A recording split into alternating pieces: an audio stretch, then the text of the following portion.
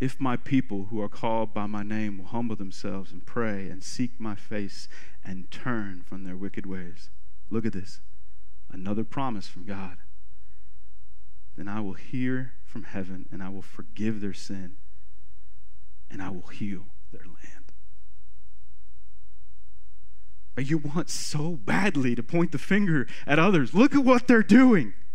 They're wrong. But guess who God's pointing the finger at? You. Me. He's looking at us. And he's saying, what are you looking at? Me or them? Wow. We want our land to be healed, don't we? I said we want our land to be healed, don't we? I know I do. God makes it clear that if you want to see change in this country, then you need to start here. Right here. If you've been around church long enough, you've heard the lobby cliche, the church needs revival.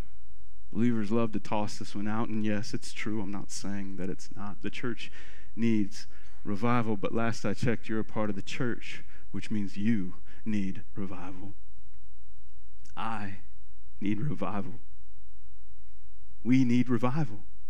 See, God-driven change starts in a single heart. A single heart. Listen to me. I want you to hear this today. God can move in the hearts of kings and cupbearers. This is true. But he can move in your heart too. Ask him. Ask him to give you a new heart. Ask him to give you a heart like Jesus. Ask him to break your heart for what breaks his heart. And listen to me, he'll do it. You can lead like Nehemiah. You can love like Jesus. Just seek God first and he'll give you what you need.